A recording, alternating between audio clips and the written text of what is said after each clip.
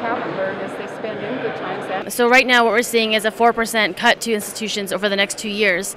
But what's more disturbing to me is the long-term goal they're outlining, which is decreasing reliance on government funding and increasing reliance on tuition and using that as a means of revenue generation. So that's what worries me the most.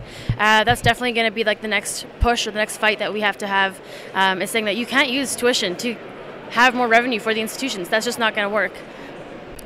I'm not surprised. This is what I expected, essentially. I mean, it could have been a lot worse.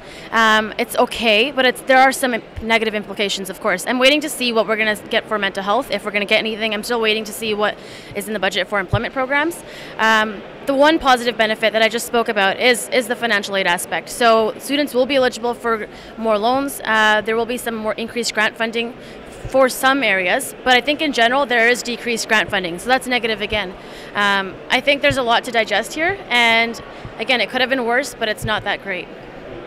So you're working on the Get Out the Vote campaign, and obviously there's rumors of an election coming up. So what do you want students to do in the Get Out the Vote campaign?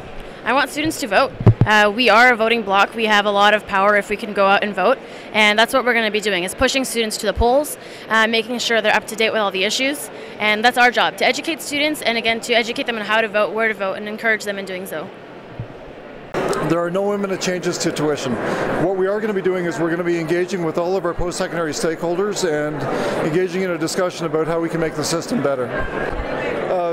What we're doing is we're investing $2 billion into our post-secondary system. That's above the average in Canada, and students right now pay below the average as far as tuition is concerned. So we have a very good, sound system in Alberta, and we're going to make it better. We're going to engage in a consultation process, and that's going to take some time. We're going to get the best ideas and move forward.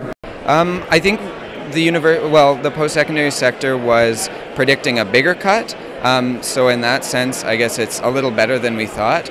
It's still a substantial cut, and I think it's still going to affect a lot of students, and in a negative way. So though it's a little better than we anticipated, it's still going to have negative effects on students.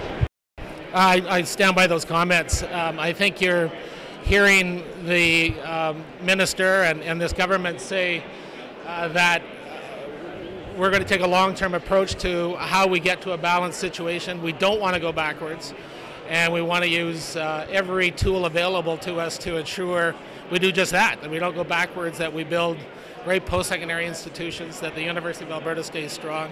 And I think that's the message that they're sending, that we're going to probably give you more tools on the revenue side. We expect you to be conscientious on the expense side, and keep building a great university.